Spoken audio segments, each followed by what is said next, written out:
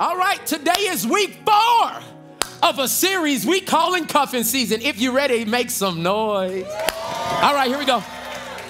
All right. Wow. This whole series has been special to me because this series, like a few other series, has the power, I believe, to, if somebody checks in from beginning to end, literally transform your entire life. In week 1, we started talking about the subtitle of this series, Cuffing Season, the things that you love that don't love you back. How many people can name 3 things right now that you love that you know don't love you back, okay? All right, see, some of y'all are lying right now because that cake you ate yesterday, it don't love you back. And that person you keep DMing, they don't love you back. They're using you. Okay, can I already go for it? Let me ask the question again. How many people have things in their life that you love that do not love you back? Hands, please, or I'm gonna start calling you out. All right. The reason we have to be that honest about what we're talking about right now is because God can never heal what you will not reveal. Every sermon, I'm trying to give you an opportunity to say, me too. It's me. Here I am. Look. That's what I did. Like, that's all I'm trying to get you to do because God will never knock down a place where you have the door locked. And I know you want him to, because if you, God, you would just, he said, but I'm a gentleman. And I'm not. That's why I gave you choice. I stand before you today giving you 2 options, life or death. I'm going to give you the answer to the test. Choose life, but you still have a choice. So today, I want to go further in this series, but I got to beg you, please go back as we are at week 4. If you have not watched, dissect, and actually ruminated and meditated on the past 3 messages, it's going to be imperative for you to be able to hang on for the next how many ever messages this is. I feel like we're in a flow right now. So week 1, we talked about the things that we love that don't love us back. Week 2, we got specific and said we're uncuffing from comfort. Last week, we got knocked around, and God told us that we need to actually uncuff from convenience. And this week, I'm coming in even heavier. Okay, I want to warn you, but we're gonna start light so then we can go deep. Okay, so I know it's been a little rough for everybody. So I want to play a game starting off. Okay, and we're gonna play this game. Could you give me some cheesy game show music, please, maestro? Go ahead and do that. And before you do that, I need a couple. Like, who's the newest married couple in the room? Is somebody been married for less than a year? Can I see anybody's hands less than a year? I need Christian. Ain't Christian and Dash? Where they at? Are they here? Is both of them here? All right, come on. Will y'all give it up for Christian and Dash coming to my impromptu game show that they know nothing about? Hurry. It's live. All right, here we go. How long y'all been married? 3,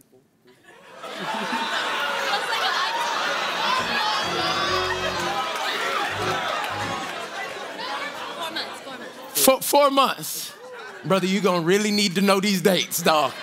You're going to get in real trouble. I want to play a game. Cheesy music cue now, please. Okay, that's good. Could you put my game show graphic up there? And I need y'all to come up here for me, and I just need y'all to stand right here. This is comparison and compatible. Okay, so this is all I want y'all to do. I don't want to mess up your marriage.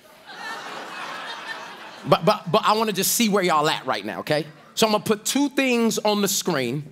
And I want you to step to the side that you think that thing is the thing you would want for the rest of your life, okay? Now, I don't need this to be like a whole bunch of, debating and maybe, no. I mean, you got 3 seconds, okay? And so I'm going to put 2 things on there, and you go to each side which one you think, okay? And then I want y'all to play at home, okay? So in the chat, I want you to do in the audience, I want you to yell out which one, and we're going to play this game together, okay? Is everybody ready? I said, studio audience, are you ready? Okay. Cheesy music, you gotta play the whole time. Okay, there you go, okay. Which one? Nike or Adidas? Okay, they together on that one. All right, here we go. Which one? Football or basketball? Dang, y'all are in it together. All right, I'm gonna step aside. Here we go. Which one? Tesla or Mercedes? Uh-oh. All right, here we go. Come on, I need you to put it in chat. Which one? Snow cones or ice cream? Oh, these are some snow cone people. You see them in the middle right there. Get on the side, Christian. Okay. It's because they put chocolate ice cream. If they would have put cookies and cream, that would have been good. Which one? Instagram or TikTok? Which one? What y'all say? Okay, put it in the chat. Okay. Everybody say, which one? Beach or mountains? Yeah. What you call me? No, I'm just playing. Everybody say, which one? Country mansion or city penthouse apartment? Oh, she said, she walked over there with the quickness. Okay. Which one? Since we're in Oklahoma, OU or OSU? She said, I don't care, my hair is pink, it don't even matter. Okay, that was level 1. Now we're going to increase for level 2 and see what's gonna happen, okay? Everybody say, which one? Now this is somebody or something, this is the only one you have forever. Which one do you want, okay? All right. LeBron James or Max from the YMCA?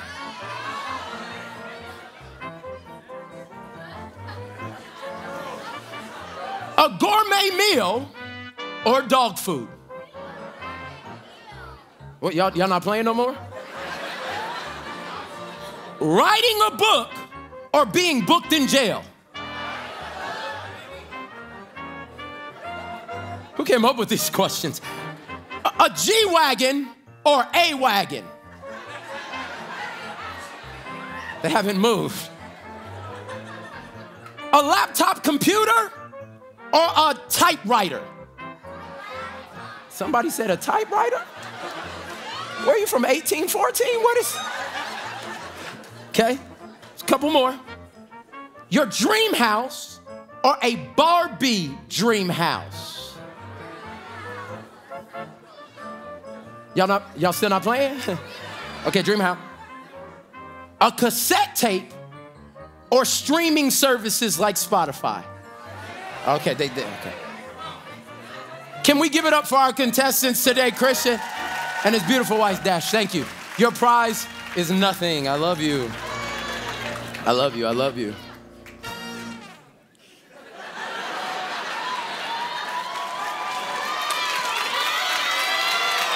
Give it up for Caleb Sean, ladies and gentlemen. The truth is, in round 1, there was actual things that were comparable. In round 2, there was no difference. And most people would say there's no comparison. LeBron James or Max from the YMCA? My dream house or a Barbie, they're on completely different levels. And so I have one more comparison real quick. Come here, Bella, and come here, G or Ava, whichever one. Come here, come, yeah, bring Gigi. Come here to my baby. Come here, the baby. That's daddy's baby. Look at daddy's baby. This is the... Who dressed you today? You look cute. Got the little baby heels on. Did your mama see you before you left the house? Okay, you look good. Now, if I came up here as a loving father, hi, daddy's baby. You did? And look at daddy's baby. That's daddy's baby. Okay. Is that daddy's joy, baby? What you looking at? You looking at your sister? That's daddy's joy. This is Gia Joy and Bella Monet. If I came up here as a loving father and said, I need everybody's help me compare these two. Which one? Silence. Because some things were not made to be compared. There's no way as a loving father that both of these babies, who I was the first person that held them, that I watched them cut. I watched it. I watched you get cut out of your mama. I've changed diapers there's no way that you could ask me. Yes, amen. Amen. This one gonna be a speaker, y'all. She love the lights. You good? Hey, what's your sister's name? You say Bella? You say Bella? Say Bella.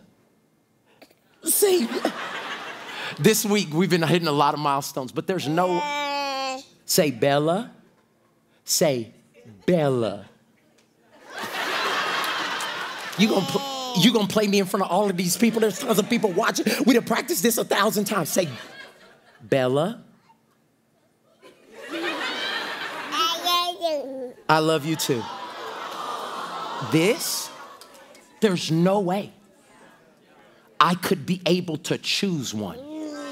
Because they're both, watch this, masterpieces. Okay. And I need you to look at yourself and look at your neighbor and say, I'm a masterpiece. Say it till you believe it. Say, I'm a masterpiece. Say it with faith. Say, I'm a masterpiece. Can y'all give it up to my two little masterpieces? Okay. I brought them up here because today I got to talk to us about something that's killing our calling. Something we've been cuffed to. We've been cuffed to comparison.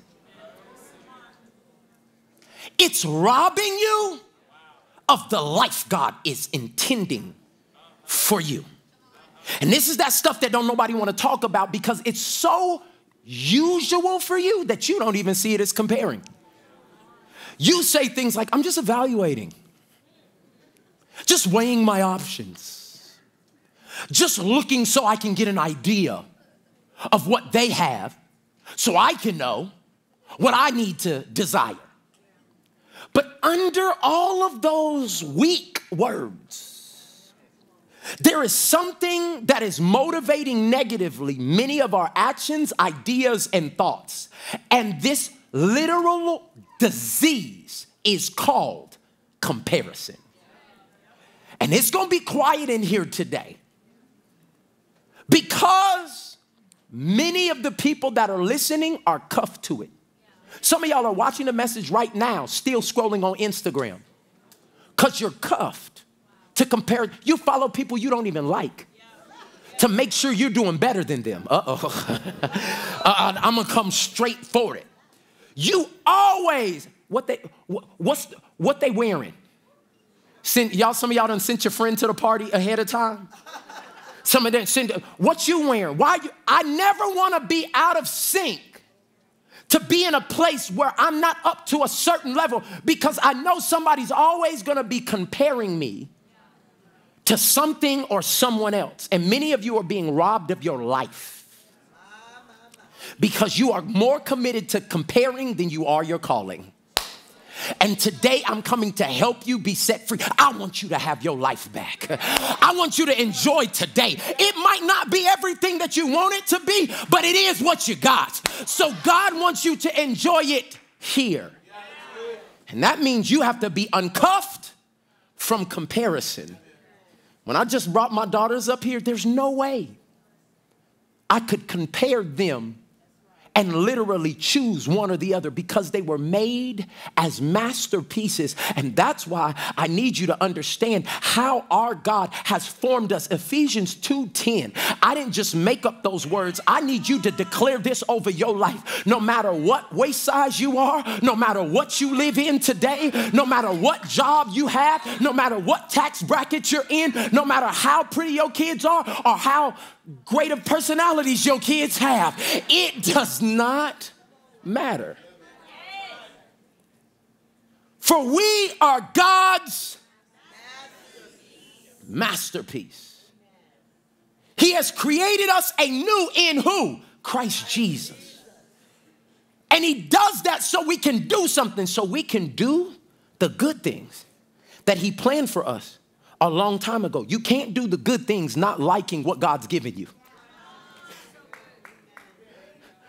You cannot do the good things he planned for you, and you are comparing yourself to everything and everyone and every other, and not looking at what God has placed in your hands. All you have is all you need, but yet you are disgruntled about what God's put in your hand, and you're still not even using it. But you're still using your sight and your ears, and you've been cuffed to comparison. So I need to say it to you today. Some of my points is like, pow, just right there. But I need you to hear me say this. And I'm saying it because this is something I was cuffed to for years. It wasn't just until the last probably 4 or 5 years that I've been uncuffed from caring what anybody thinks about what God is doing in my life. Why? Because looking at your lane makes me stumble in mine. If I'm so focused on every step you taking and every step that you gaining and how far you are behind me, then I will stumble on the thing that God has called me, the lane he's called me to run in. Today, I want to set you free. That's why this is a point everybody needs to write down and get in your mind. Nobody's ever told you this. But compare products, not people. I'm fine with you deciding, do you want Clorox or Todd? Figure out which one, compare those, try them. I'm fine with you deciding if you want Chick-fil-A or Popeyes. You can compare those all day. But me or you? Your church or their church?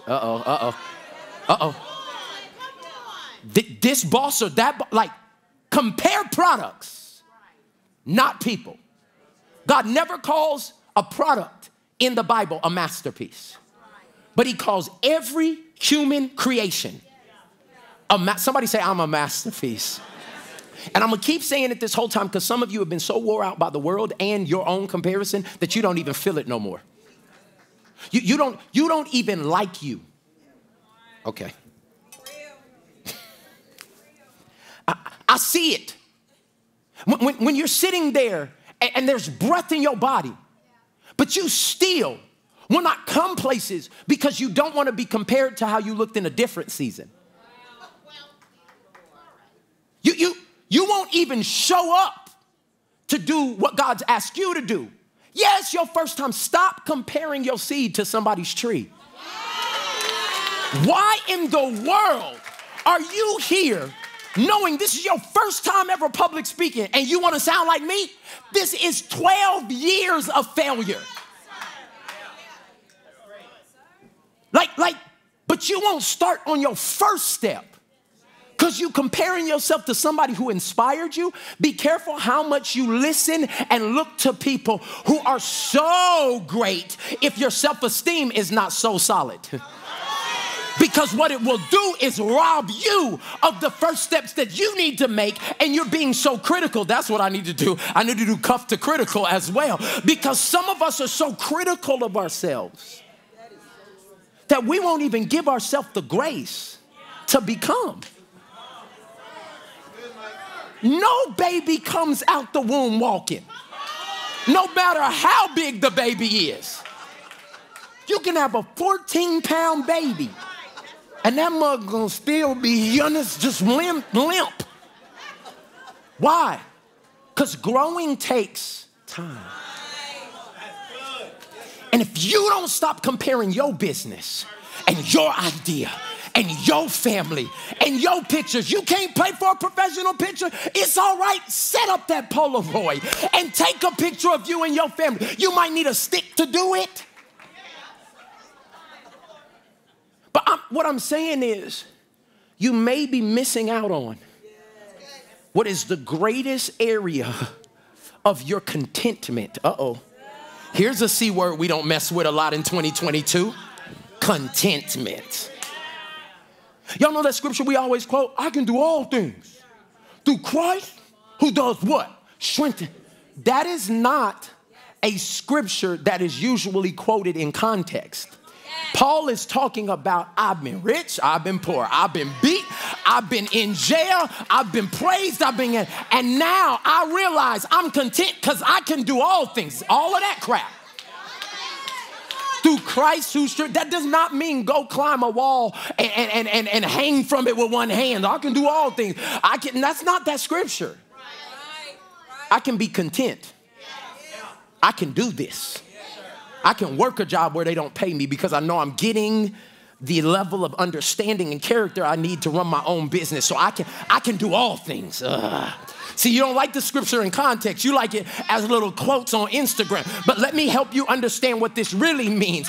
I can serve a family who doesn't appreciate me the way that I need to be appreciated because I know that God is seeing every time I get up and make these stinky kids lunches and cut off the crust and they just run out and tell me they want Chick-fil-A anyway. That sounds like a personal problem.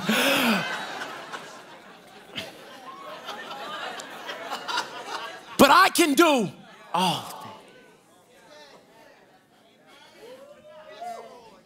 But it's hard to stay content when you're study comparison. When you're studying and you're stuck. I like that one. It's hard to be content when you're stuck in comparison.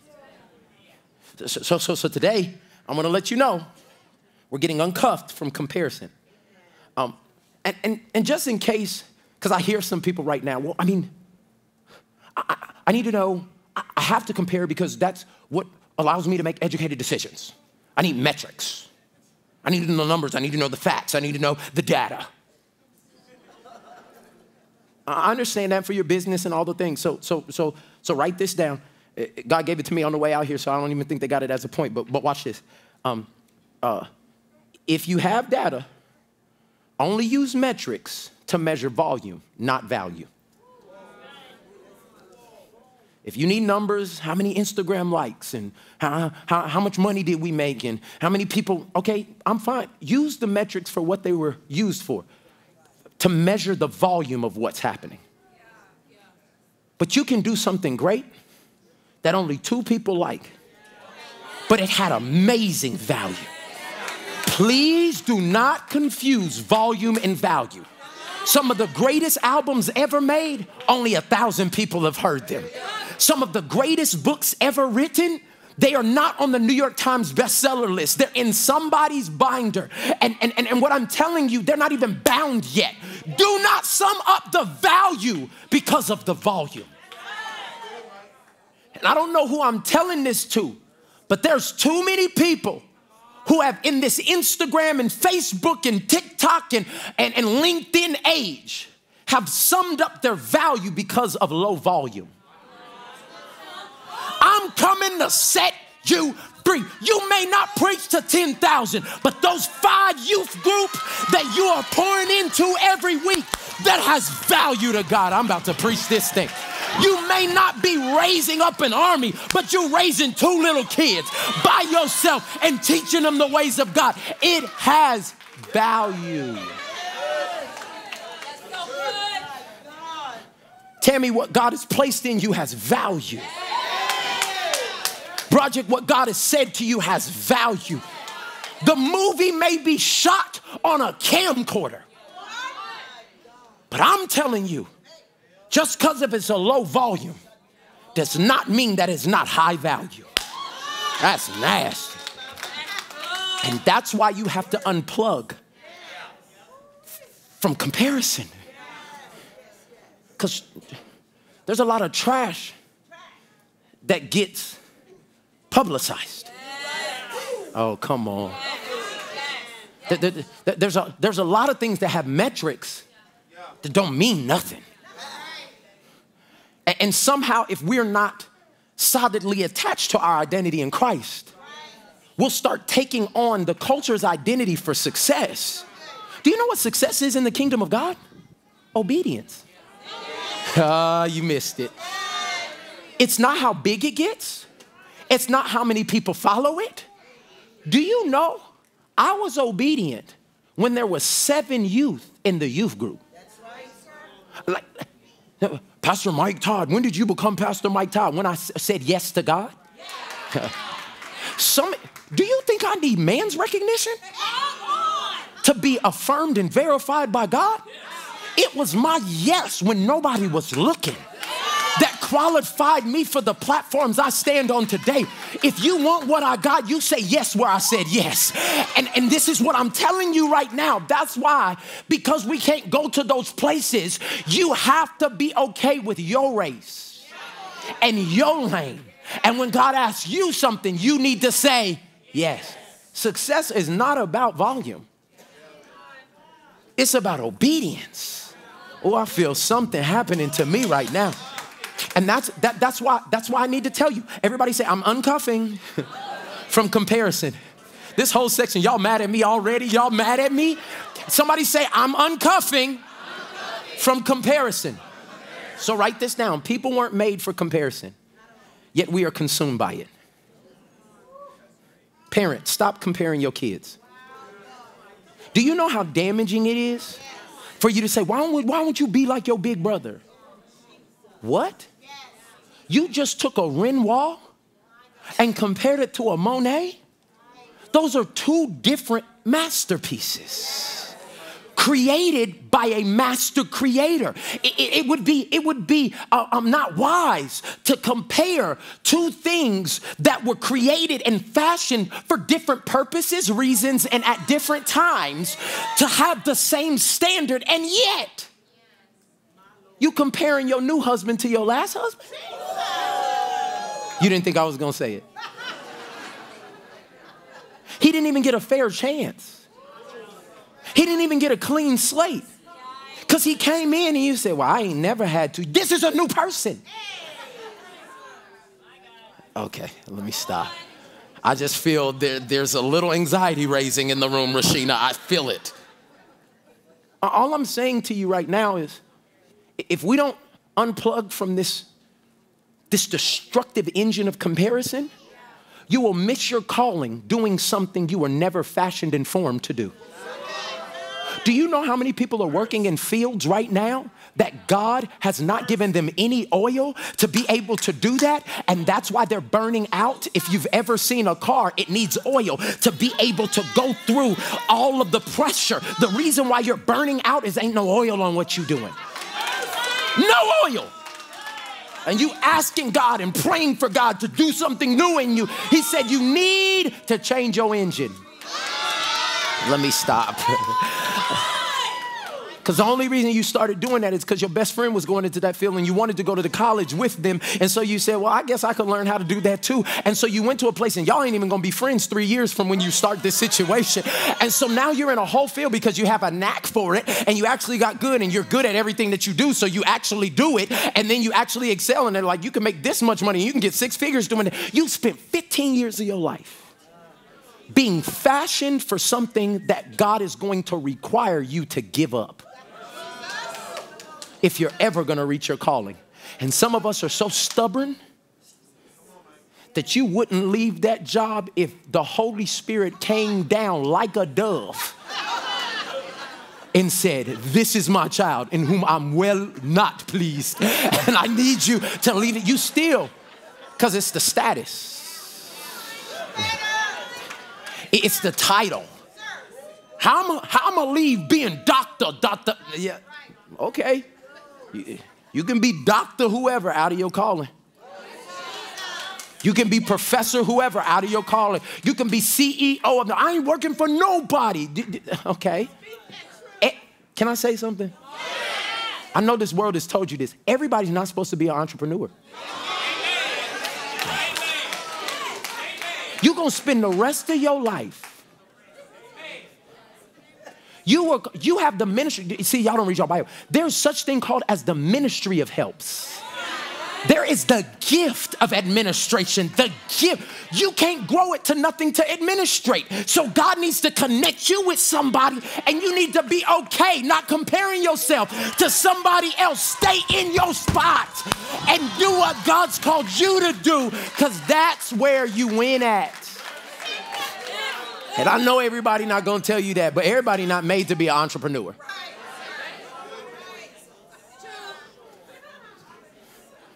Got all them t-shirts sitting in your closet. Don't nobody want them t-shirts? Got all them pens. Don't nobody want them pens? We don't want them. You give them away and they, oh, thank you. They set them.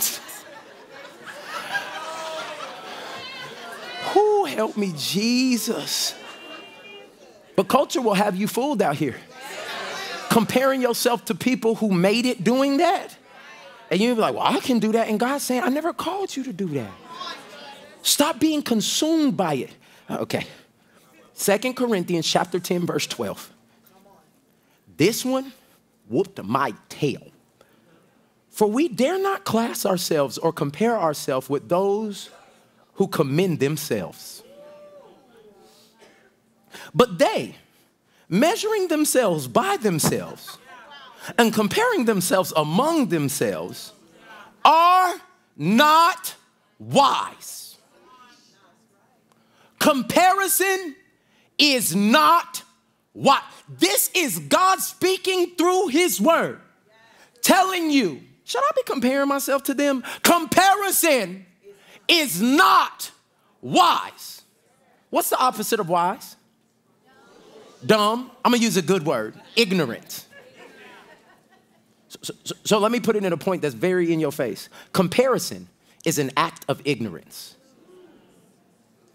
If the Bible says it's not wise to do, yet we're consuming our life comparing ourselves to their house and to their neighborhood and to their hairstyle and to their length and to their curl pattern and to their makeup and to their jawline. Oh yeah, I'm coming for you. And to their booty and to how do their calves look like that?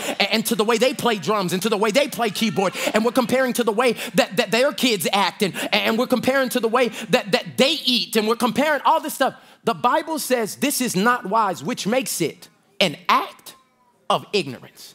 Next time you get on Instagram and start being mad because they on vacation, know that you are committing an act of ignorance. Y'all seen the little Instagram where I am mentally right now? You not there? You at work. Where you need to be mentally is check into this job and do everything that you've been paid to do as unto the, let me stop. See, this is CEO talk right now. You making a TikTok and what God is asking you to do is be fully committed.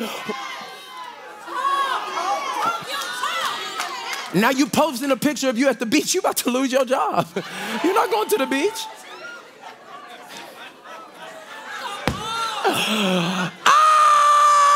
You're going to be driving to Gathering Place talking about you at the beach. Do you hear what I'm saying? Because you are so consumed in comparison and you're committing an act of ignorance.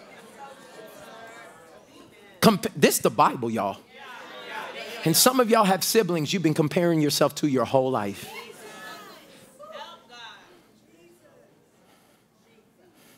That's why you get anxiety around all the holidays. Because you feel like you got to go there with something new. Oh, that you got to prove, that you got to. Some of us make markers and goals set around who we're going to be around so that we can prove to them we're enough. Now by Christmas, I ain't messing with Thanksgiving this year because by Christmas, I got to go back home and I got to have a man. My sister was married at 22. My brother was married at 26 and I'm 35.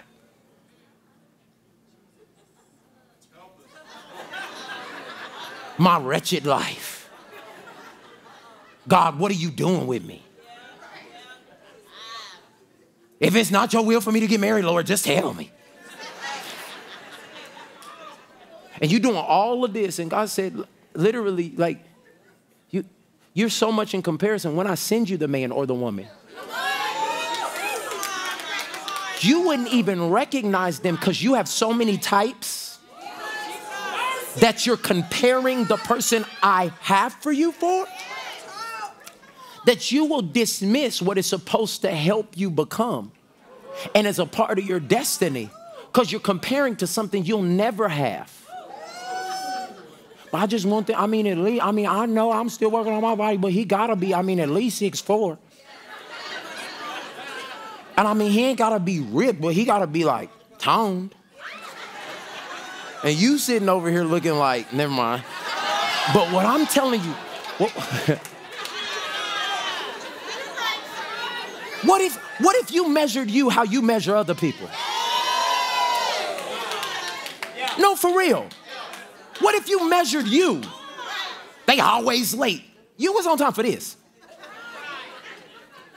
But anything that's outside of this job, you don't keep your commitments. The Bible doesn't say at your job, your yes be yes and your no be no. It says everywhere you go, let your yes be yes and your no be no. So all I'm saying is there's some people that are listening to this and they're prideful right now and they're self-religious right now, thinking I don't compare myself to anybody, but you are silently judging me. You have that Pharisee Sadducee swag. Yeah. You don't say nothing out loud, but it's all in your heart. You think you better than me. You think you better than them. You think somehow that your sin don't stink too. But what I came to tell you is that everything that's in you is in me, and we all on this journey trying to figure out how to get sanctified, pure. And to do that, I can't be looking at you. Don't let comparison kill your calling. Okay. Yeah, comparison is an act of ignorance. Let's just go to Hebrews 12. See, we always read this scripture, and I think we don't ever see it in light of us comparing ourselves to other people. We see it in light of like, oh, when we get to heaven, because there's going to be such a great cloud of witnesses. But watch this. Therefore, since we are surrounded, yadabaso, by such a huge crowd of witnesses to the faith, you need to do something. Let us strip off every weight. Oh, comparison. No, it's talking about sin. No, it's going to address sin in a minute. But every weight that you carrying is not a sin. So some of y'all, no, it's not a sin to actually have a relationship with that person. It's a weight. And God's saying strip off the weight, not just the sin. We're going to talk about the sin. But many times I can't even address the sin until I address the weight. Oh, God. And God's literally saying to us, I need you to address comparison, convenience, comfort, not because they're sins yet. Because they will turn into them. They're not sins. Everybody say, yeah. But they are weights now. And some of you are so bogged down that God can't put any burdens on you. You're so weighed down with comparison that if God told you to do something nobody's done, you don't even have the faith to be able to step out because you have so much. You actually have the strength for it. You don't have the space for it. Somebody's going to catch what I just said. God's literally saying you have so much weight on you right now. Comparison and convenience. And he said you would have to strip off that weight to be able to handle the burden that I will give you to change your community, to end sex trafficking, to be a person that stands up for justice, to be able to love the people around you. But you don't have the space. But you still have the strength because you've been carrying around comparison since you were 6. Your spiritual calf muscles is huge. That means every time you get in front of people, you thinking, what do they think of me? It must be exhausting to literally go everywhere, Can I tell you something that nobody's probably told you? You look amazing. You're doing good. You could be way worse, but you're still here. God has graced you with another day. He's still standing with you. He wants you to succeed. As long as there's breath in your body, there is purpose in your life. You are valuable. But all that can be said. And if you still don't believe it, have you ever tried to give somebody a compliment who didn't believe it? And it's literally like how they say water off a duck's back. I don't know if you ever seen water fall off a duck's back, but they got on like a next level swimsuit that God gave them. And like literally you can see that they can go down and come up and go, and like all the beads of water, they will be completely dry. That's how it's not that you don't have people around you that are encouraging you. We hear. You just don't know how to receive it. It's because you've been cuffed to comparison. Oh my God, that's the whole reason you got married.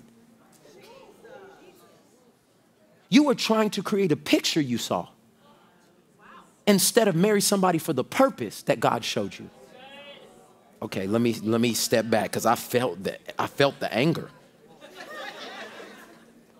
It says, let us strip off every weight that slows us down. And then it addresses sin, especially sin. Okay? That so easily trips us up. And this is the thing about running in your lane. And let all of us run with endurance the race God has set before us. Do not run somebody else's race. Do not run somebody else's race. Why do I do that? With all of the things that are going on, it works for them. God, you're not speaking to me. I don't know how to do this. There's so many things to focus on. How? Did you keep reading in the Bible? We do this by keeping our eyes on who? Jesus, the champion. He already won every race you're going to be in. He's the champion who initiates. He says, ready, set, bow. He brings you into the game. And he's the one standing at the finish line. He initiates and perfects our faith. Because of the joy that was awaiting him, he did this too. He endured the cross, disregarding the shame. Now he's seated in the place of honor beside God's throne. This is the thing I want to let you know. We can't compare because we have our own lane, our own set of rules, and our own expectations.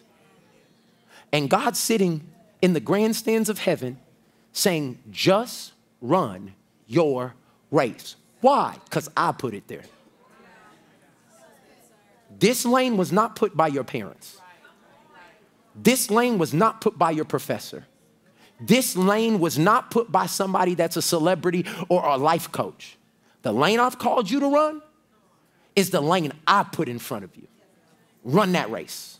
Your joy is in that race. Your blessing is in that race. Your peace is in that race. Your rest is in that race. Your efficiency is in that race. Your family being whole is in that race. When you step outside of that and run somebody else's race because it looks good, you stepped out of the grace for your race.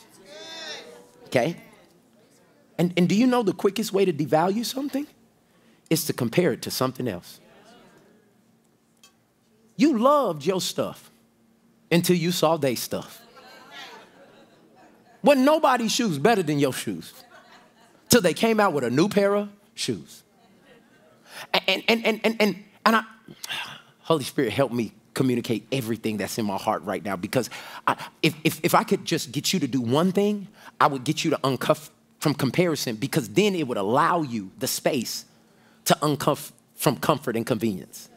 But right now you worried if what they doing and what they doing. Is everybody watching this series? Okay, then I'll watch it. We might be in cuffing season. God tell you to go back and watch Expect Effect.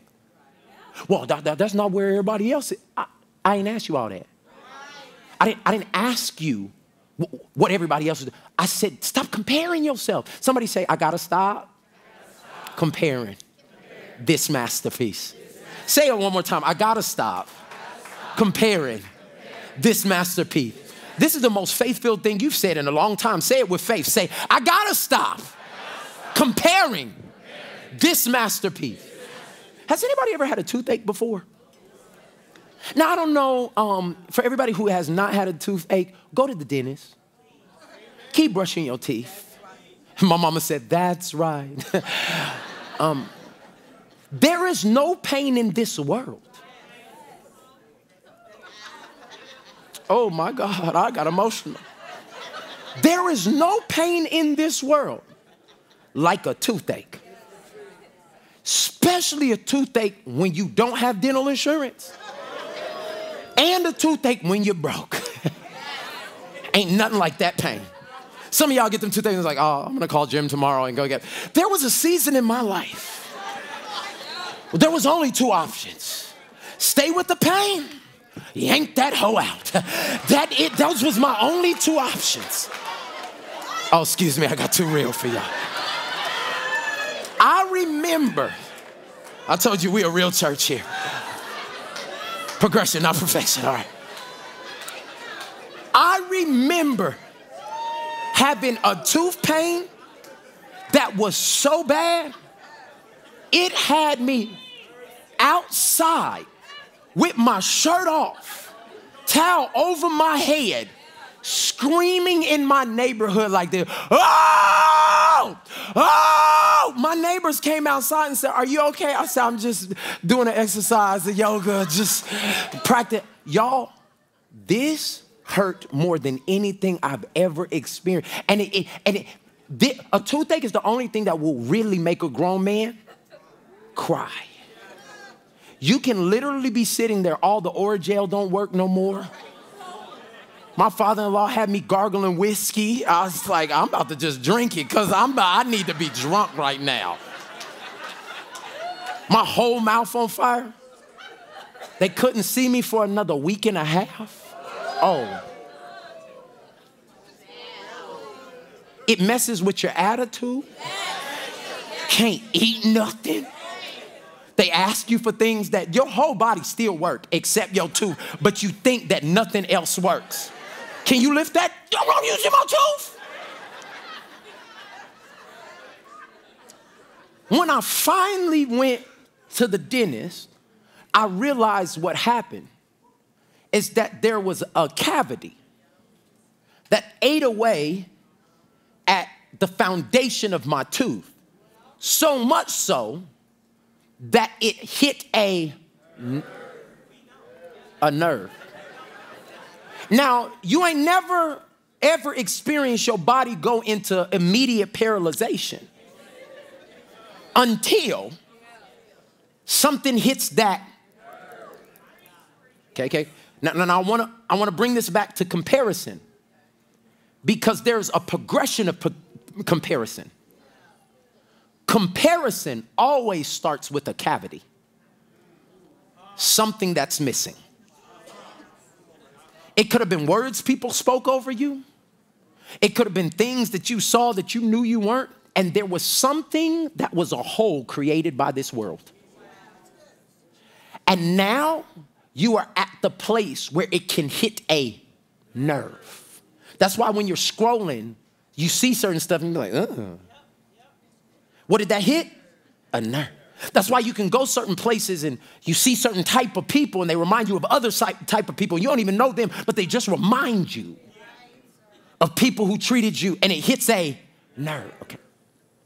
And I need everybody to see this. Comparison always starts with the cavity, a hole, something that you feel like needs to be filled, but it's not filled. So you start looking at other things to fill this hole that only Christ was made to remake. And that's why when I say comparison comes after there's a cavity, is because if you like yourself, can't nobody mess with you about yourself. Like whatever area you're super confident in and you have God's grace in and you feel confident in that area, can't nobody mess with you in that. It's the places where there's a cavity. And that's why I'm asking you, where are the cavities? Where are the holes?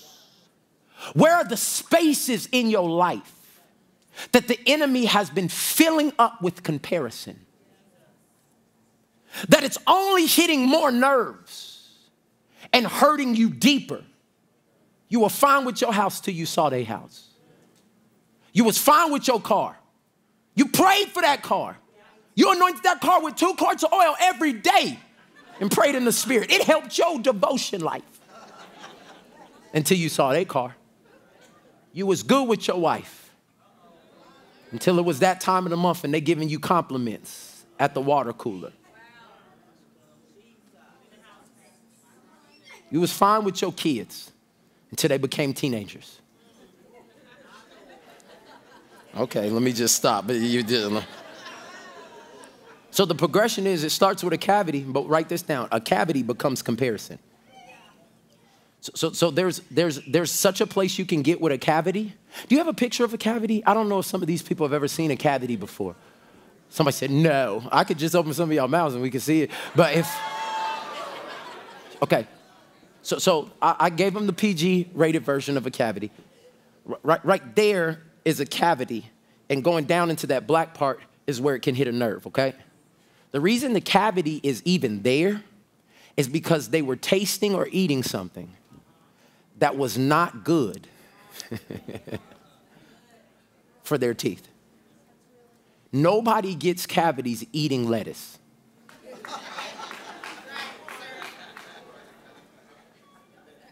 If you brush your teeth and you eat greens and chicken and fish, you don't get cavities. It's when you put sugar,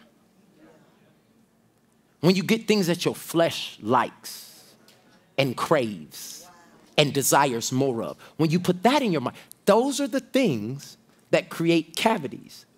And cavities can go to such a place where it hits a nerve where they can't feel in the tooth no more.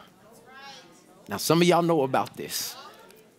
But what ends up happening is they say the nerve has been exposed too long. And what we're going to have to do is we're going to have to kill the nerve. And at the moment of pain, you don't care. You murdered that nerve. Murder it now.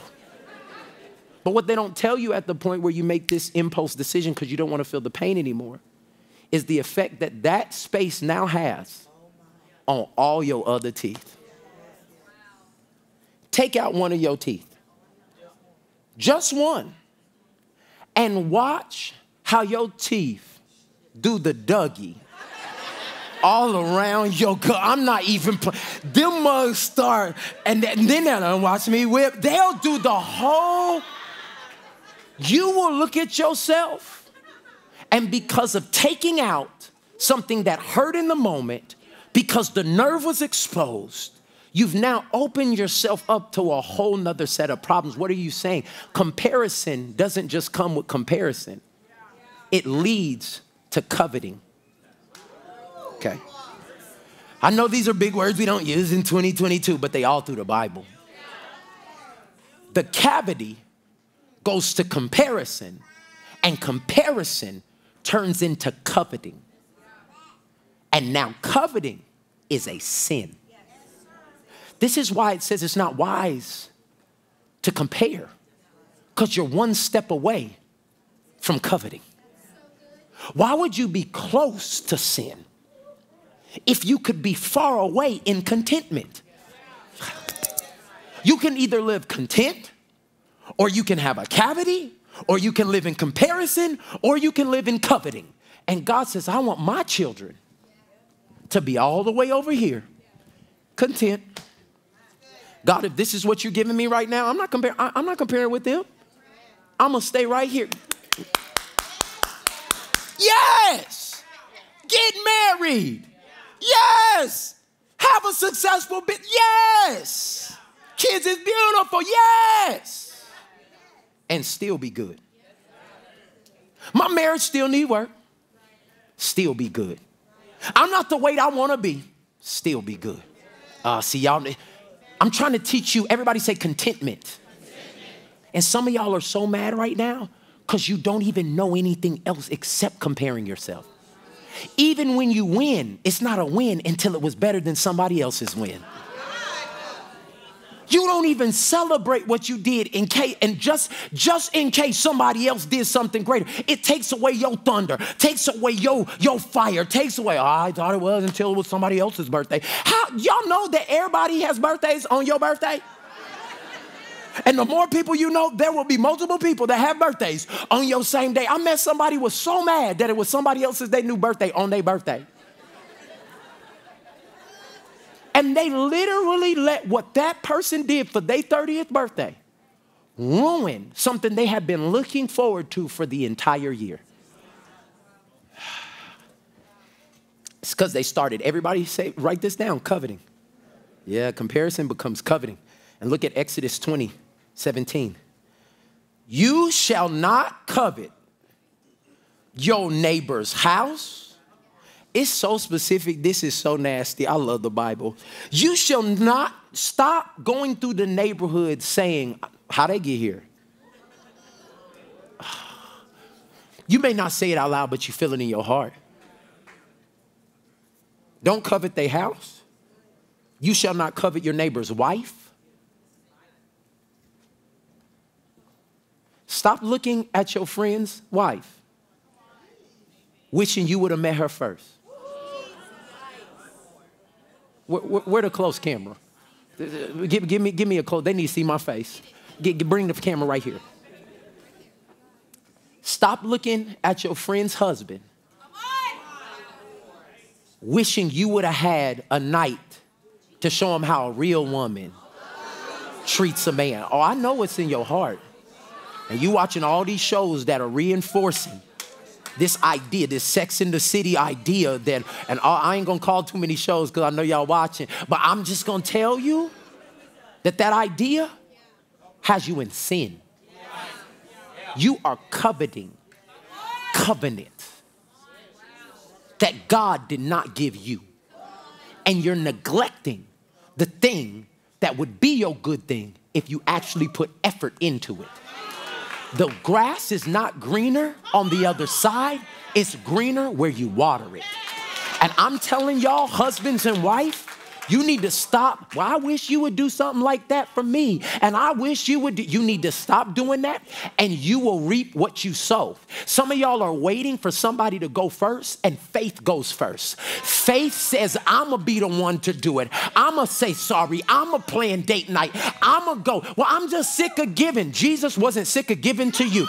He gave everything to you. And it is the season and the time for us to stop comparing. Let me stop. Okay. You shall not covet your neighbor's house. You shall not covet your neighbor's wife, his male servants, or his female servants, or his whip. That's the ox. Or his donkey, or their business. That was how they got around, or how they did their business.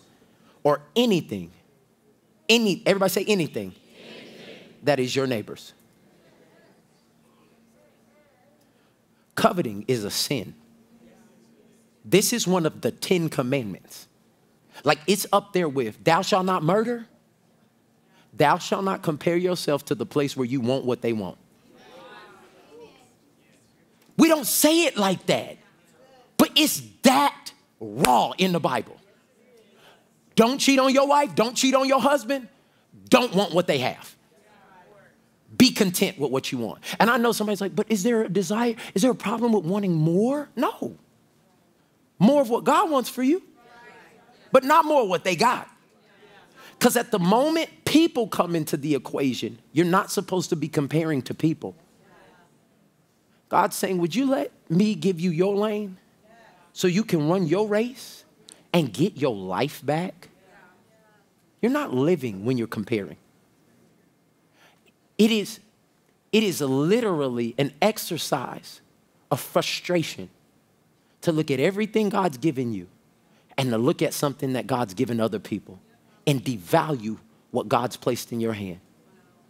What I'm just trying to tell you right now is it's time to get uncuffed from comparison so you can actually live and have a happy, joyful, full of faith life that is content with what God has placed in your hands. Because all you have is all you need. What's in your hands right now? Look at your hands. Just look at them. Just put them out like this. There are things, there are children and influence and ideas and cures and solutions and love and joy and administration and help. And there's things that God has placed in your hands that he has never coded anybody else in this world for except you. And comparison is robbing not just you, it's robbing all of us of the truest, greatest version that you are supposed to be. And today I'm asking you, uncuff from comparison. I feel the spirit right there. Oh, and you know this is not an age thing. I ain't worried about these youngins. I ain't worried about. I meet old heads all the time that just act like because you over the age of 60, you don't care no more. Yeah, you still got that crease on all your jeans. Them mugs be at Yale Cleaners all the time because, let me stop. Because you desire to be presented and looked at and done a different way. We all got our things. And God's saying, just uncuff. Because if it goes from a cavity, well, let me just say it like this. We all started out as content. Like when you come into this world, it don't take much to satisfy you. Food and a changed diaper. You're not looking at other babies like, what you eating? DeMarcus, what kind of milk you got over there? Trevor, what does white milk taste like? What does black milk taste like? What does Hispanic milk taste like? Don't nobody know. They are content with what we learn comparison. We are teaching our kids comparison. Y'all, I'm just trying to tell you something that's killing we literally talk about, we ain't going to that church this Sunday because they worship don't be right. You literally just put into the next generation, choose a church by the worship being the style you like. Not if you're called there to help and serve and become who God's called you to be. If the worship, they may need you for the worship to be right. They may need you. I ain't going there because, and that's the problem. You don't want to be a solution when that's who God created you to be. But I'm comparing. What are y'all doing? What are y'all doing? And this is why we can't stay in content if we got taught and we got a cavity and now we have comparison and then we end up in covetousness. And I want to say this, sin, that coveting and any sin that we have over here is a illegitimate response to a legitimate need. I'm going to say it again. Sin is not this crazy thing. You actually need to be whole. So anytime you sin, it is an illegitimate response to a legitimate need. You need peace. So what you start doing is going to placebos and things that cannot fill you up. And you do things that cause you to sin, but it's because you actually need peace. You want love. That is a legitimate need. But laying down with everybody is not going to give you that. It's an illegitimate response to a legitimate need. I just want to let everybody know that's like, man, I keep messing up. What you need is real. Where you get it from is wrong. You're not a bad person. You're human. And so what I'm telling you right now is the reason we have to stop comparing is because we got to get it from the right source. James chapter 4, verse 2, it says, you want what you don't have, so you scheme and kill to get it. You are jealous of what others have, but you can't get it, so you fight and wage war to take it away from them. Yet you don't have what you want because you don't ask God for it. That is some nasty Bible right there. God said, stop trying to get it without me. Come to me. You want a home that can entertain people? Not a home because they got a home. You want a home so that you can be able to facilitate healing for people? Come ask me. God is saying, you want to be effective in ministry and you want to learn more? God says, come ask me. You want your children to be raised in the admonition of God and be able to love Jesus all the rest of their life, and you raising them in a world where Snapchat is taking over? Come ask me. I'll teach you.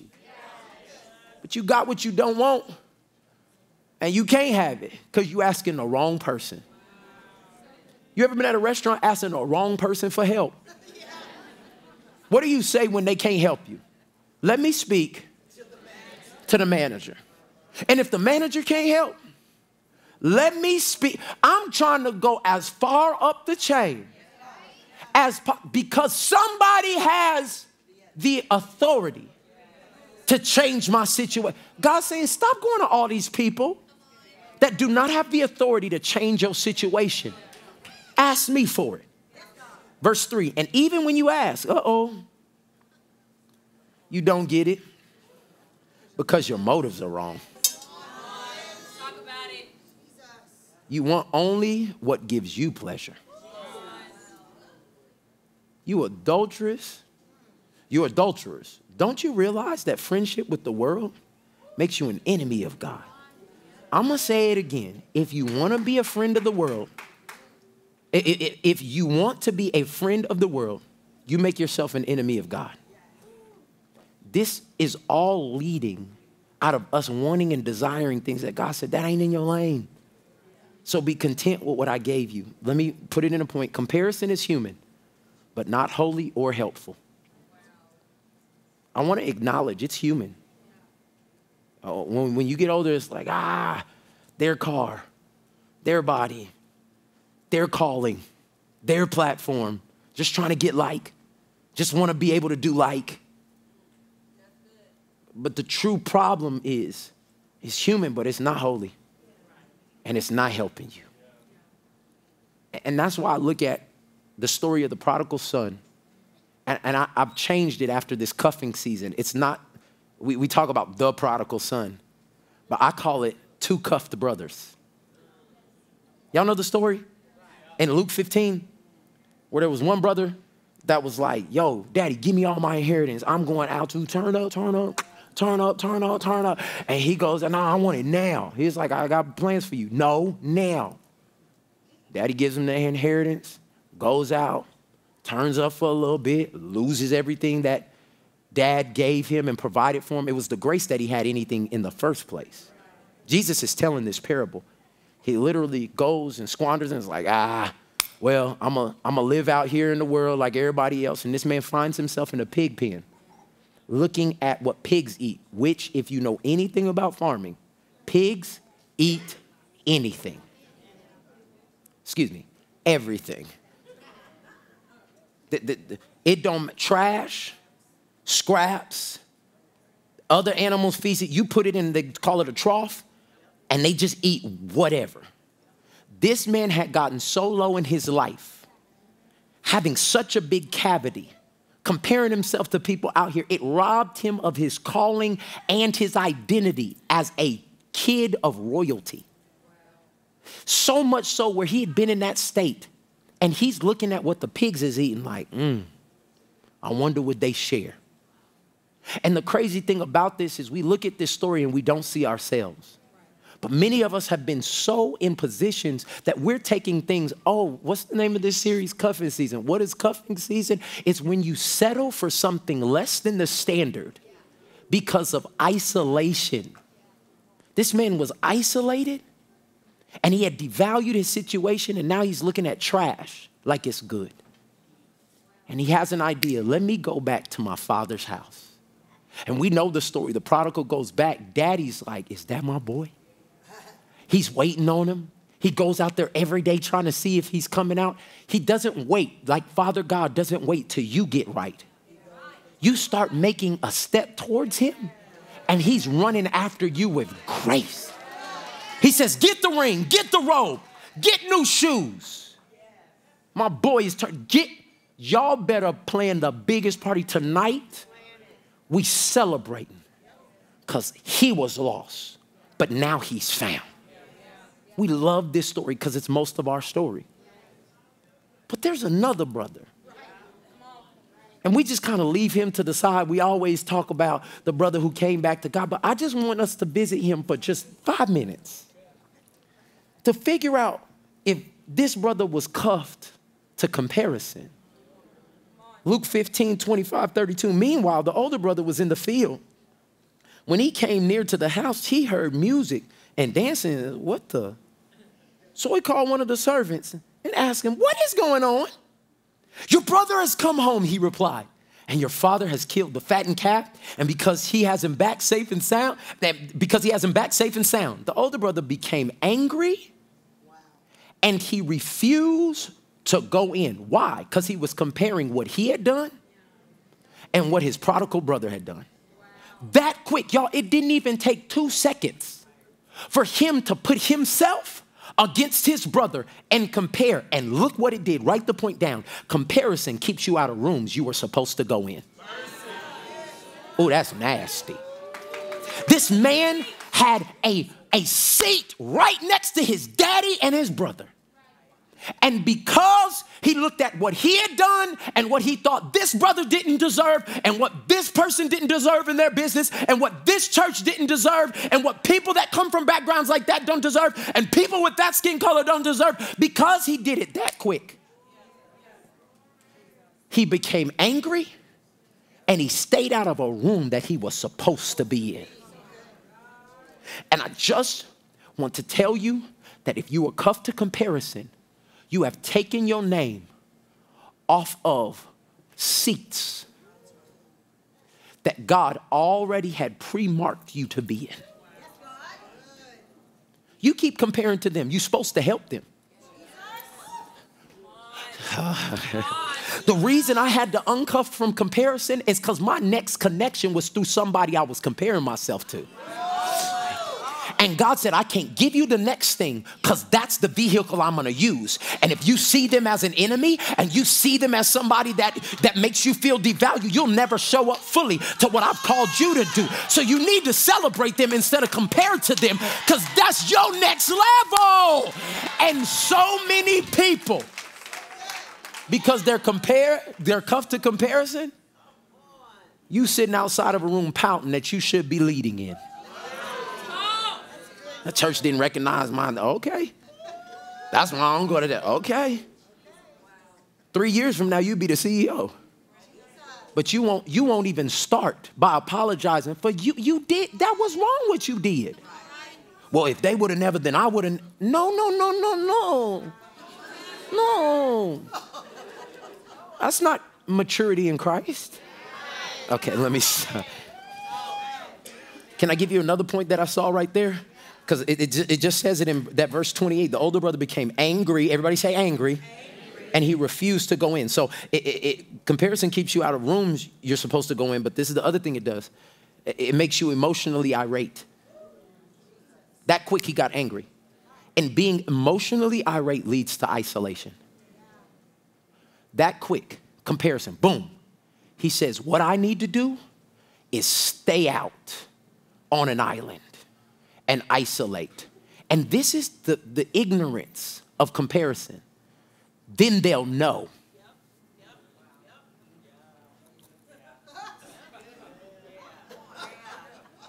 That I don't approve of this. I don't get down like that. Ain't nobody gonna mess over me like that. And like, oh yeah, we know. The truth of the matter is, people who really enjoying a party don't even care what you're doing. Can I tell you something? I've been off of Instagram for 6 months. We didn't notice. That's why you got to announce when you leave and when you came back. We don't even know. You mad and angry and frustrated. And we don't even care. Because when you're consistently concentrated on your calling, it is very difficult to keep up with people who, because of why you don't even know. The dad thought he would be excited about the party. The brother probably wanted to see his brother.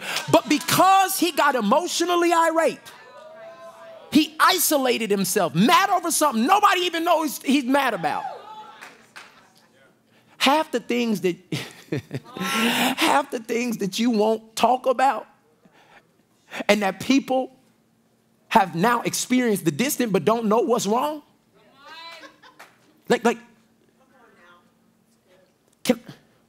They don't know. They don't know it hurt you. I mean, yeah, if you put all the Blue's Clues together, they could figure it out, but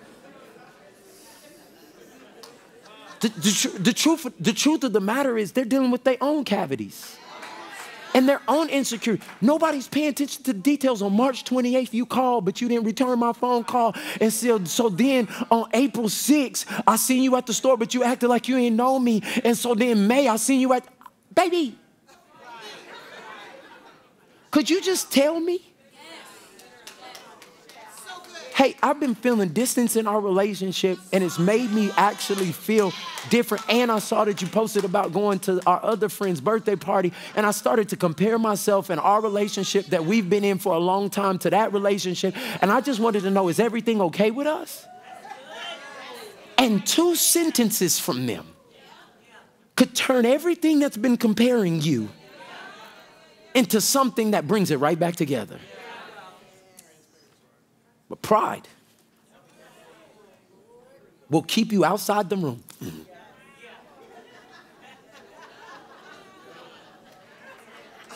How you doing? How you doing? How you doing? You not coming in? No. And some of y'all been like that for decades. Decades. Okay. Look at the grace of the Father, Luke 15:28. So his father went out and pleaded with him. There's something about God coming and finding you. I don't know if you've ever had that happen, but like, daddy knows you're not there. He should be here by now. He should have answered the call by now. He should be leading by now.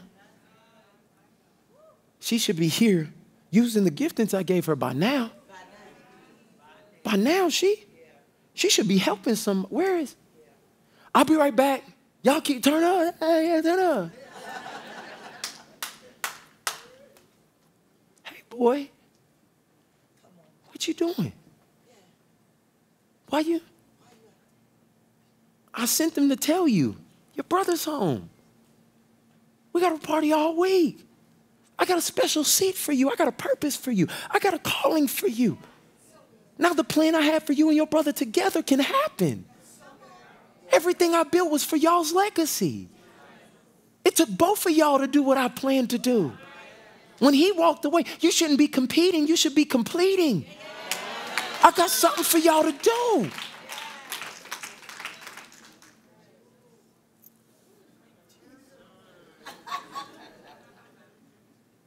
Verse 29.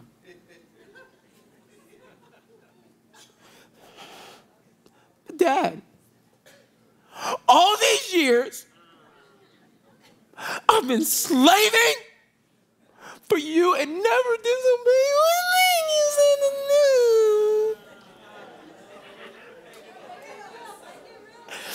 do. Yet you never gave me even one young goat so that I could celebrate with my friends. Watch. If you don't catch anything else I say, please catch this. Comparison makes you a slave and not a son. Did y'all see it in the scripture? He literally said, all these years, I've been slaving for you. Comparison had jacked up his perspective so much that he didn't see himself as an heir working for something he would one day take over. He knows that his daddy got enough to give inheritances. And he knew that he was the only one that stayed and obeyed. He admits it.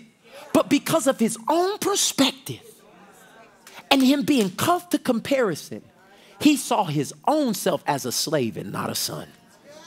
And my question to you today is, in the view of all God's grace and mercy, are you a slave or are you a son?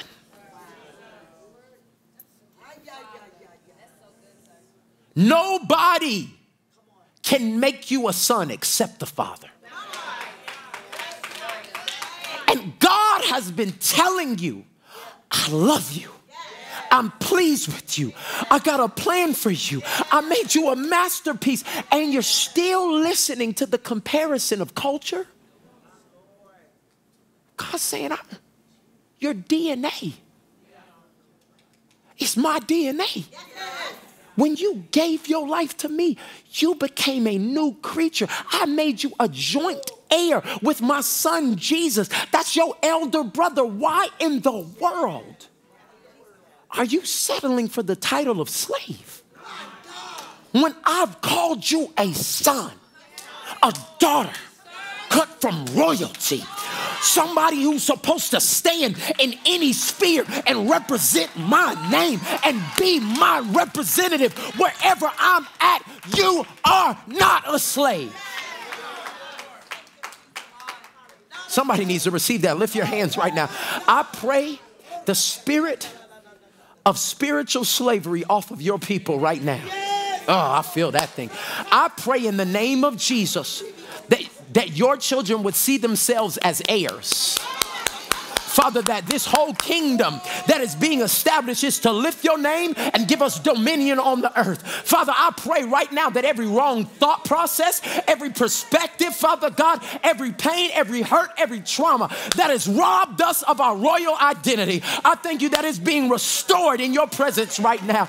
And we would stand up no longer as slaves, but as sons and daughters of the Most High God. In Jesus' name. If you receive it, go ahead and give our Father, our Abba. Oh, come on, somebody in the back just got it. If you're going to be a son, a daughter, if you're going to know your identity,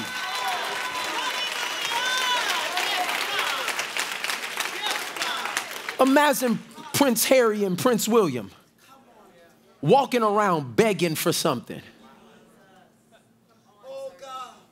That wouldn't happen. Why? Because they know their identity. Golly. Luke 15:30. We almost out of here. Can I have 5 more minutes, y'all? Can we finish this up? Okay. Luke 15:30. He mad. He said, yet you never let me even have one young goat so I could celebrate with my friends. Comparison. But when this son of yours has squandered your property with prostitutes, he was keeping tabs. Comparison always knows details. You working real hard. You had to pinch that picture all the way in. Y'all know how y'all be. Is that Jerome in the background? I see you.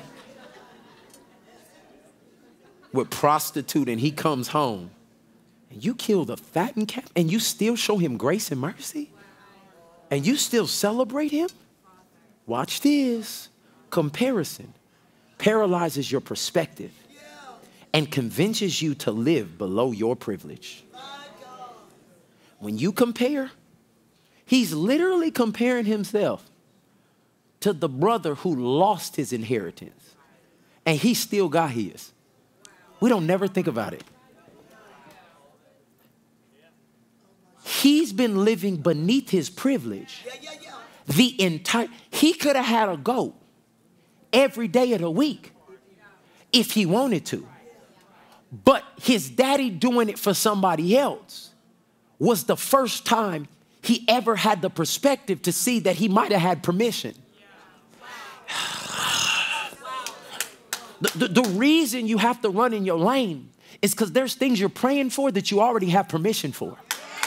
But you don't even ask about it or think about it or see it or want it until somebody else got it. And God said, I can't give it to you because it's coming from the wrong motives. But if you would just say, God, enlarge my territory. Let me see me bigger. Let me see what you placed in my hand. You ain't got to do it for nobody else, but show it to me. Give me the dream. Give me the vision. Give me the idea. Let me be the one that you enlarge their stakes. Don't let me just want it because they got it. Show me. Ooh, I felt that thing. Somebody say, show me, God. Show me what's for me. Show me how you want me to live. Show me how you want me to bless. Show me how you want me to learn. Show me how you want me to be your hands and feet on this earth. I came to tell some people you already have permission for things that God's placed in your hands. But you're so busy looking at what everybody else is doing that you don't even want it until they got it.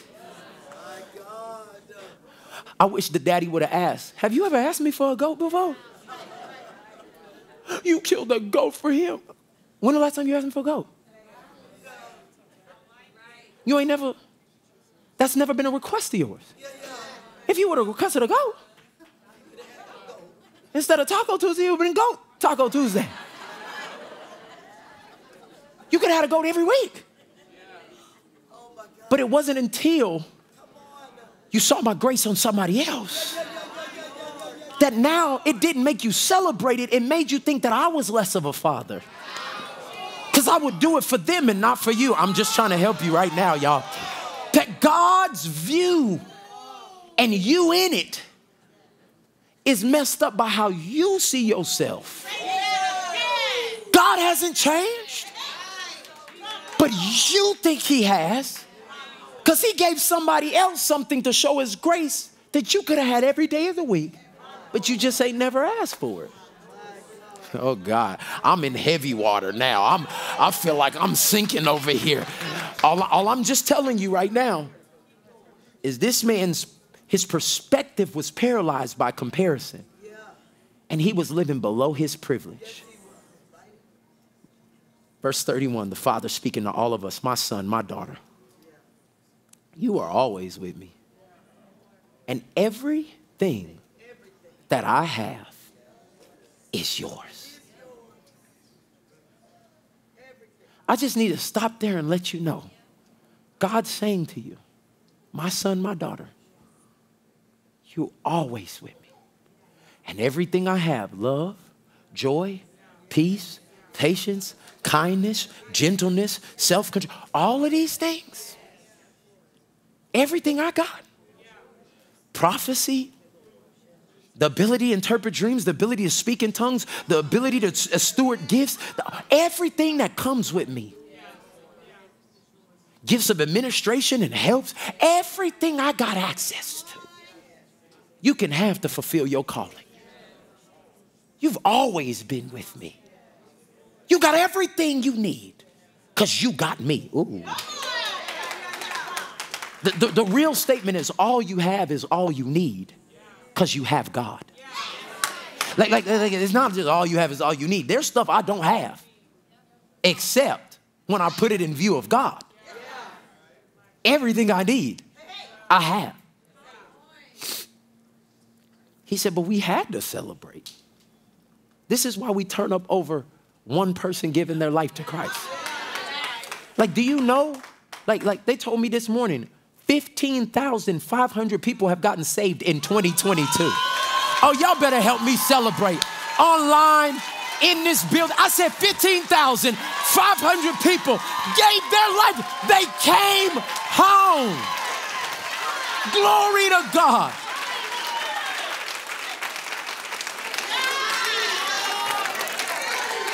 That's the vision of this church. Transformation in Christ. But the crazy thing is, it's hard for some people to celebrate because you see the transformation in somebody else's life and it makes you feel like God could do more in your life. See, that's why we have to be uncuffed from comparison. He said we had to celebrate and be glad because this brother of yours, wow. He didn't say my son. Y'all, you got to read the Bible. He didn't say because my son is returned. He said this has something to do with you. Every child of God that wins is a win for this family. Every kingdom business, every kingdom family, the reason I'm celebrating Osby's weight loss is because that's a win for the whole kingdom. The reason I'm celebrating, oh, come on, another year of life for my brother Brentham is because that's a win for the whole kingdom. The reason I'm celebrating 42 years of ministry for Bishop and Pastor Debbie is because that's a...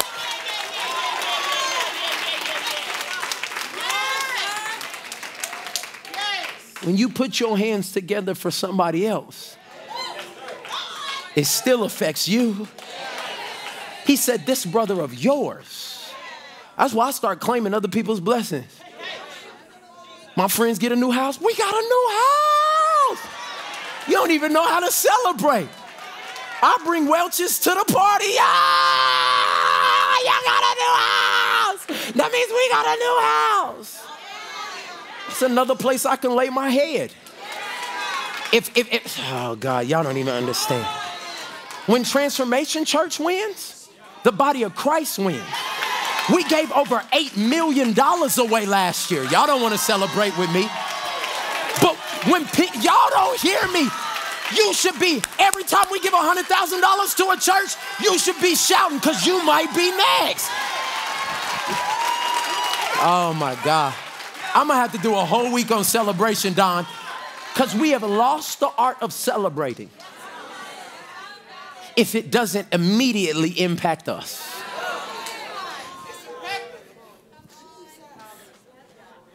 So we had to celebrate because your brother was dead and now he's alive again. He was lost and now he is found. The most important part of this whole thing, look at this. Comparison always kills compassion for people. You will not have compassion if you're stuck in comparison. The very people you're measuring yourself against, which is an act of ignorance, according to the Bible, are the very people you're called to help. About 5 years ago, I stopped criticizing celebrities. They don't even make sense. Because I knew at some point, God was going to raise my influence to a place that people who don't know me, don't know where I live, don't know how I serve, were going to be able to give their opinion about stuff they have no idea about. And I took it a step further. Some of y'all been here on Monday Night Prayer. It's like, I'll pray for celebrities. Like, I'll call out people's names and I'll begin to pray for them and intercede and different things like that because it's different. The reason I started doing that, because now I've started to receive some calls of people you would know. Hey, man, I see how you handle yourself and it just seemed real. I'm going through a situation. I just need you to pray for me. There's no way that God would trust those people with me if I was still comparing myself to the, God is a loving Father. He's not about to send his masterpiece into the hands of crooked people who are looking only for what they can get out of this situation. The reason that God has trusted me with some people who may be in this valley of decision and they need to be, like all of us, compelled to Christ. Just because you have money don't mean you have everything. How you killing yourself and taking pills and Xanax and lean and all that stuff with 25 million in the bank? 25 million in the bank, Ray, and you still have to take pills to go to sleep? You got 4 houses and no home? Yo, and what God told me, he said, the reason I had to change your heart and you had to stop comparing yourself is because you cannot have compassion for somebody you are comparing with. And the very people that some of y'all need to forgive, you have to stop comparing yourself to them first. That family member, that sibling, let me say one that's strong. That parent, I ain't nothing like my mama. Well, they kind of raised you. They're right there in the core memories. And you need to forgive them. But every time you discipline your kids, anytime anybody tells you try to say something or do something, you're so consumed with comparison to that and what you don't like about that and what you don't like about your dad and what you don't like about that you literally won't have the compassion to even see them as a human. And I want to give us the chance to uncuff from comparison and ask God to come in and do a work on our heart. You can't help somebody that you hating on. You'll never serve anybody you don't see. You won't give to people when you're holding a grudge, and you won't free anyone that you're ready to fight. This is why we have to uncuff from comparison. Caleb, come out here because I'll preach another 2 hours. I got too many more notes. I hope this is hitting your heart today, because it's going to come for you as soon as you get out of this service. Some of y'all has been trying to attack you right now. You're going to some of y'all need to take a break from Instagram, Facebook. You're feeding the beast. You can't even be happy about the apartment. You prayed for that apartment. You asked God to give you the down payment for that apartment. You asked God to bless, and he gave you a bed and a comforter. And now, because you've seen somebody, that ain't even their house. They a real estate broker. They just taking a video of somebody else's house. That ain't even where they live. You know one of the things I can't stand? This ain't even spiritual. But thank you for giving the music so that it feels more spiritual. But when you go in the high-end like stores, like Louis and Gucci and all them people, have you ever had the people who work there act like they own the store? I'll be looking at them like, you work here. But for some reason, just being in the atmosphere of wealth, and they see you and they looking you up and down and what you got on and what you wearing, and then like, they can't afford this, and they won't give you service. Oh, y'all don't hear me. They won't give you service because they don't know who your father is. And it's so crazy that a lot of times we acting like the person right now that's not getting the service, but in many cases, we're the people judging other people and comparing ourselves to them because they ain't been saved that long. They're baby Christians. What an arrogant, pompous statement for somebody who's been at that same spot. They're baby, I can't associate with baby Christians, and I just have to be, what you're proving to us is you're not like Jesus. Because he was drawn to the least of these. Let the children come. Let the ones who are broken and don't get it. Because I'm not comparing myself to them. I'm compassionate towards them. 3 very simple ways to kill comparison. Write them down and let's go home. The easiest way to kill comparison, constant celebration. I'm talking about start cheering for everything. Start celebrating. Send an extra text. Don't just like it on a social media platform. Hey, I saw that y'all having a baby. I just wanted to let you know, I know you're struggling with infertility. God is giving you a great opportunity to see a miracle as well as be content in the season you're in. Celebrate every person you can who has what you desire to have, until your heart is purified to the point to where it's not even fake. It's a real thing. When I see my friends in ministry getting new buildings and doing, I am celebrating. I'm sending texts. Why? Because I know what it's like to believe God. I'm not saying, well, when God gonna do it again for us? No. Everybody say constant celebration kills comparison. Second thing, if you want to kill comparison, be confident in your calling. I have come to the conclusion, I will never be T.D. Jakes. And I'll never be Joel Osteen. I'll never be Stephen Furtick. I'll never be some of my favorite preachers in the world. And that used to bother me because I wanted the impact and the outcome.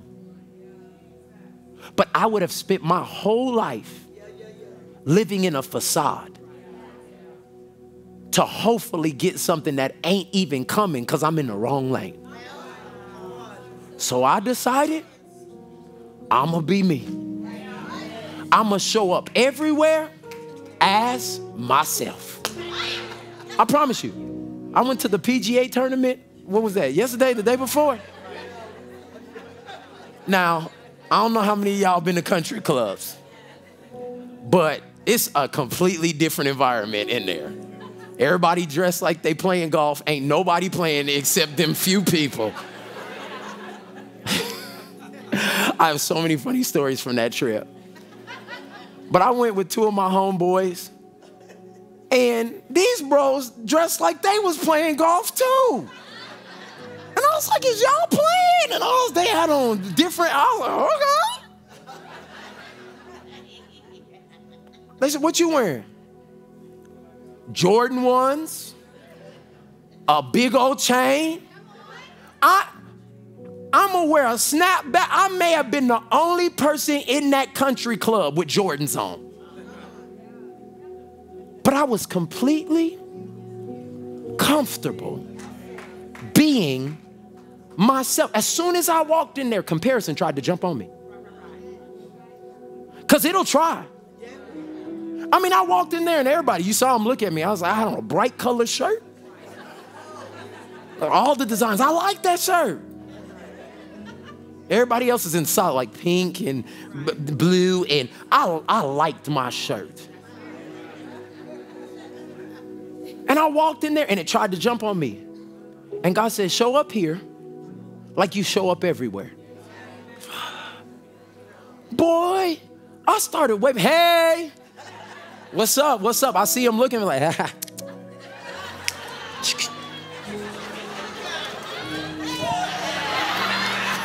You know when you ain't been nowhere, you don't even know what to do. Like, by the end of that experience, I'd almost met Tiger, and I know he heard me. I know he had to have heard me. And he did see me. I know he saw me in that shirt that I had. But when I left there, I didn't feel like I had to become somebody or something else. I wasn't cuffed to comparison. I went there as myself. I left as myself. And I'm asking you to show up everywhere that God has called you to be as you. Does that mean he doesn't keep working on you? No, because some of y'all are stubborn. I'm going to have to talk about that another level. This is me. That's been you for 14 years. And God never leaves anything he loves the same. So there should be progression, not perfection. Okay, you got it. But be confident in your calling. Third thing, last thing, how to kill comparison. Compare only to Christ. Comparing only to Christ, there's only one person that you should be comparing yourself to. The only measuring stick. The only standard. Jesus. That's the whole reason God sent him. They need a standard. They need a playbook. They need a measuring stick. Could you just give that to him, Jesus? Live 33 years, don't sin. I know it's going to be hard, but don't sin. Show him how to deal with adversity. Show him how to deal with trouble. Show him how to deal with submission to authority. Show him how to deal. And so forever, I can leave this Bible and I can allow them to only compare themselves to you. Remember, it told us in the scripture, how do we do this? Keeping our eyes on who's the one who started it and will finish it. I'm going to put it in a point and we're going home. Christ should be our only comparison. Not to see how far we are, but to see how close we are getting. Let me say it one more time. Christ should be our only comparison. Not to see how far we are, but to see how close we are getting. Every step of faith, every right decision, every temptation we ignore, every confession we make, every time we lift up our hands, every time we say, I'm sorry, you look up to Jesus and you don't say, oh God, I'm just so far. Don't have the perspective like that brother that lived below his privilege. Have the perspective as a son. I'm getting closer. God, I'm getting closer. You're not that far away. 5 years ago, we was way back there and I'm not all the way where I want to be, but I'm getting close. Hands lifted all over. Father, I thank you. Woo. that you would uncuff us from comparison. Thank you for being the Most High God. And thank you that all over this world today we are deciding we will no longer be slaves, but we will be sons and daughters.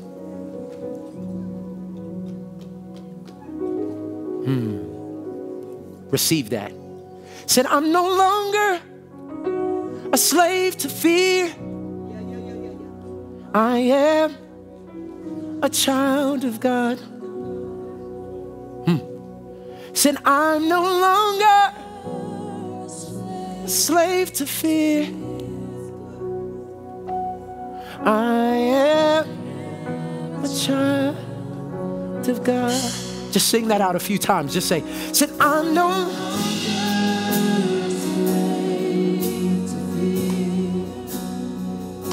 fear. Said, I am. Yeah. Just one more time. I'm no longer.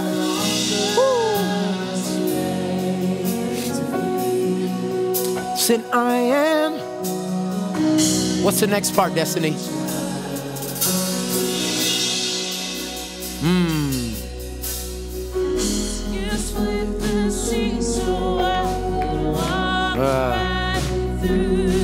Come on, lift it up.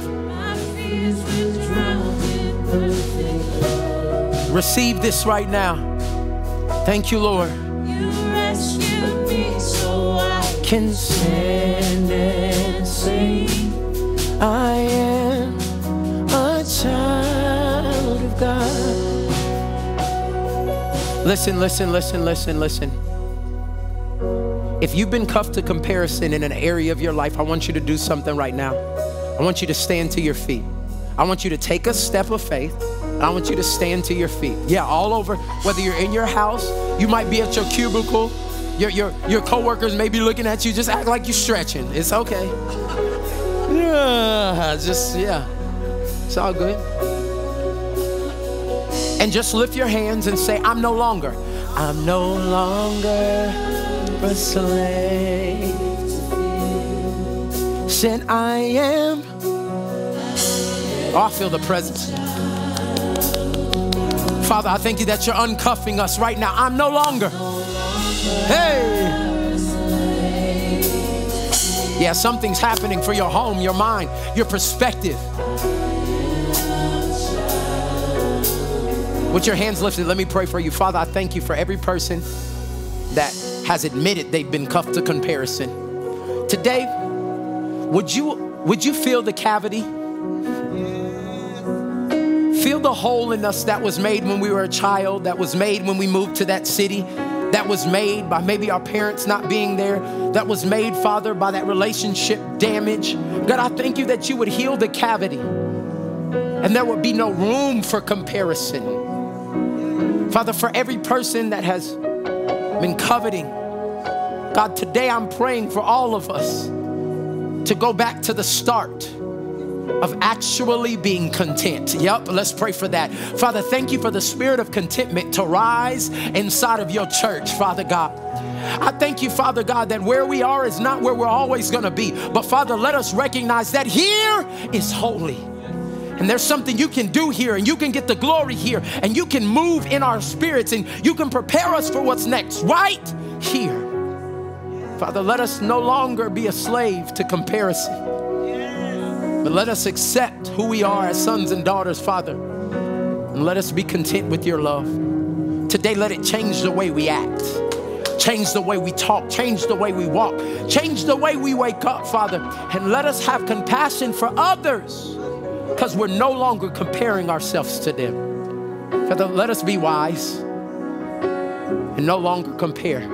I pray that you are uncuffing your children today. Marriages are getting stronger. Families are coming together, Father. I declare businesses are going to be joyful again, Father God, because you are bringing us into a place of contentment. And we let you do whatever you want to do in us, God. We accept being a child of God. In Jesus' name. As even I'm singing that song, there's a group of people that have not committed to being a child of God yet. You've not given your life to him. Your name has not changed. And today I want to invite you into the family. It's just a bunch of your brothers and sisters that you don't have to compare to. We all been in the pig's pen in some area of our life. And we gonna celebrate you. You'll see in just a minute. If you come back to the home where daddy's waiting on the porch, he wants to give you a ring. He wants to give you new sandals. He wants to put a new robe on you. And you about to get about 25,000 people celebrating what God's doing in your life. I don't care what trough you were drinking and eating out of last night. The grace of God and your place at the table and the party is waiting on you right here in the kingdom of God. Today, I want to give you an opportunity to accept Jesus as your personal Lord and Savior. It is the greatest one decision I've ever made. It took me from being a liar, a manipulator, somebody who was addicted to pornography, had an insurance fraud case, had felonies, had to do all kind of, y'all, I was a mess. But God said, with all of that, give it to me. Don't compare yourself to them. Don't compare yourself to them. Just come to me. And I'll give you a calling. And I'll give you a career. And I'll change your character. And I'll put you in a lane. And I'll allow you to run. And today, I'm not a perfect man. I'm a progressing man that is trying to get as many people to daddy's house as possible. And today is your day of salvation. Get up off the pig pen and come back to the palace. We've been waiting on you. On the count of 3, we're about to pray. And if you want to be included in this prayer, to give control of your life back to the only one, the master creator of you, his masterpiece. I want you to just lift your hands. 1, you're making the greatest decision of your life. 2, I'm proud of you, but more than that, your name is gonna be written in the Lamb's Book of Life for eternity. 3, just shoot your hand up in the building or around the world. Yeah, I see you. I see you. I see you, my brother. I see you, my sister. And if I don't see you, God sees you. Heaven is standing up right now. We're clapping, but God is rejoicing at a whole nother level. So we're gonna pray. There's thousands of people who are gonna celebrate you. There's 15,500 that at Just Transformation Church this year have done what you're about to do. So today we're adding to that number. And I want you to know your journey doesn't have to be compared to anybody else's. Today God wants you. Now Transformation Church, y'all know, nobody prays alone. We're gonna all pray this prayer out loud for the benefit of those who are coming to Christ. So let's just lift our hands and say, God, take control. Thank you for being my Lord and Savior. Today, I uncuff from comparison and I cuff to you. I believe you lived, you died, and you rose again with all power just for me. Today, I give you my life. I will serve you. I will love you forever. I believe you lived, you died, and you rose again just for me. Change me, renew me, transform me. I'm yours in Jesus' name. Amen. Can we start a party? I said, can we start a party? Give God some praise in this place. Hallelujah. The party is just beginning for you. We want to walk with you. If you just made that decision towards Christ, I want you to text the number on the screen, and some of our party hosts are going to text you back, and we're going to give you information that's going to help you on this journey. And I want you to know that we're here for you as a church. We want you to get into B groups and get around community. We want you to let somebody know your name. We want you to come to Monday night prayer. Some of this stuff is just the catalyst, just the beginning. But we want you every Monday night at 6 p.m. If you're in Tulsa, you can come to this building now. And we're praying, getting ready back to launch and do all the different things. Get here and pray. If you're watching online, you can watch online. We're just asking God to do something on the inside of us and transform us and uncuff us. And we want to celebrate with you. So please text that number on the screen. And for the rest of us, this week, God's going to challenge the word. And we're going to be okay letting him fill in all the gaps. Because I'm no longer a slave. I'm a child of God. Father, bless these people. Keep doing this work in us. God, keep giving me revelation so that I can share it with your people, God. We're uncuffing from comfort and convenience and comparison, because we will no longer love things that don't love us back. We trust you and we believe you. In Jesus' name, until next time, go out and live a transformed life. Let's give God one more hand of praise.